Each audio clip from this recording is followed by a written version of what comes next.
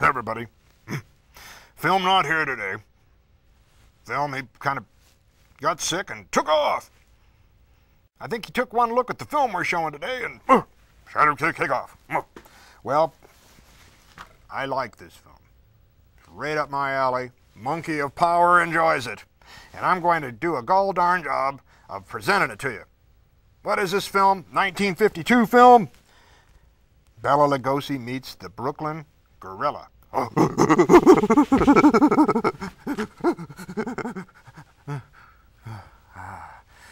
Settle down there. You're going to be okay. I think about this film quite often when I'm swinging in my cage.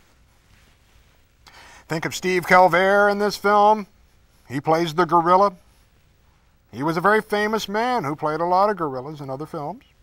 Does a marvelous job in this. Again, they don't hire the real gorillas to do these things. Gonna have to talk to some people. But I kind of like the idea that they do get some good actors to play the gorillas in these films. And there's no exception in this case. Steve Calvert, he's right up there with the best of the gorilla portrayers. Well, this film also, this is directed by William One-Shot Bodine.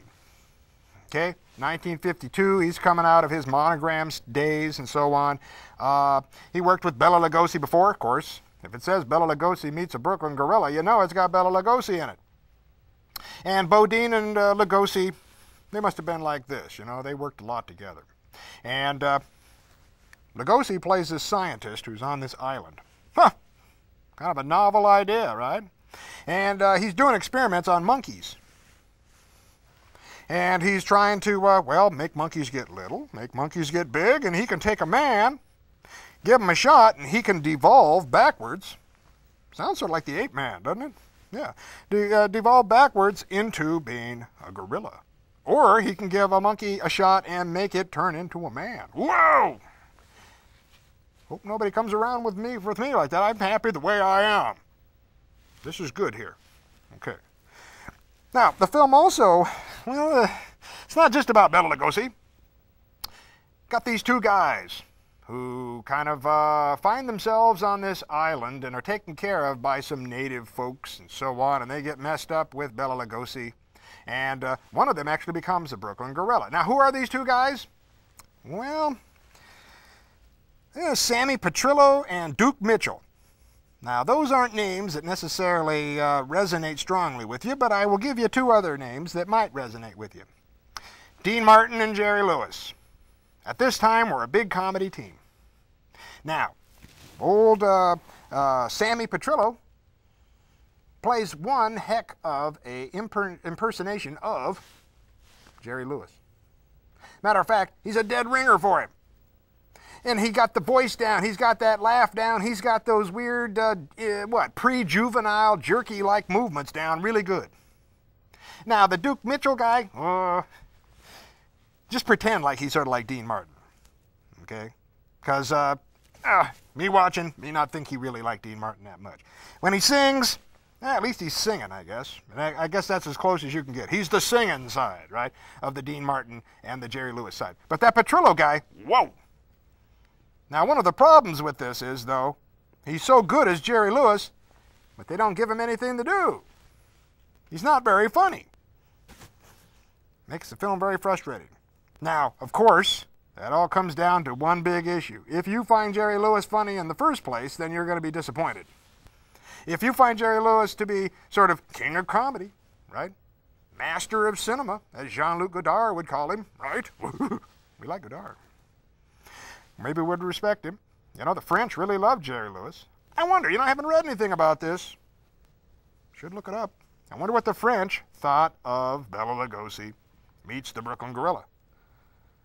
You know, Truffaut and Godard and Rivet and Chabrol and all those guys, they might be sitting there saying, oh, what a great homage this is to that great team of Jerry Lewis and Dean Martin. Hey, why don't we take it that way? When you watch this, sure, the homage, the parody is never as good as the original, but when you sit back, you think, okay, at least they have found something to worship. They have found something important. And Jerry Lewis and Dean Martin, That's their icon. Now, unfortunately, you might say, well, why don't they worship Bela Lugosi? Well, they don't. And they don't worship gorillas that much either when you think about it. But these guys, Petrillo and Duke Mitchell, great parody. And maybe an homage to that great team of Jerry Lewis and Dean Martin. Who knows? Well, folks, I think you're going to have fun with this film. You're going to really enjoy it. 1952, William One-Shot Bodine. Remember why they call him One Shot? It's one take, that's it. Sort of like what we do around here. We goof up, we keep going. Well, I've got some important business to do. There's been people hanging around my cage that I just really have a hankering to, well, throw some things at. So I'm going to go back to my cage. Got this little way I can get in there without anybody noticing me. Get up on my tire swing and I'm going to let them have it. There's been talk of taking my cage away from me.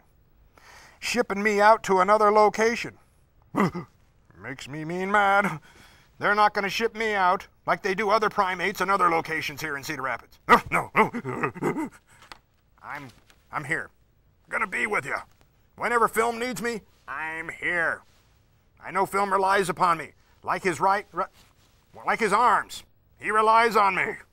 Monkey of power, monkey of passion. Roll him, Smokey.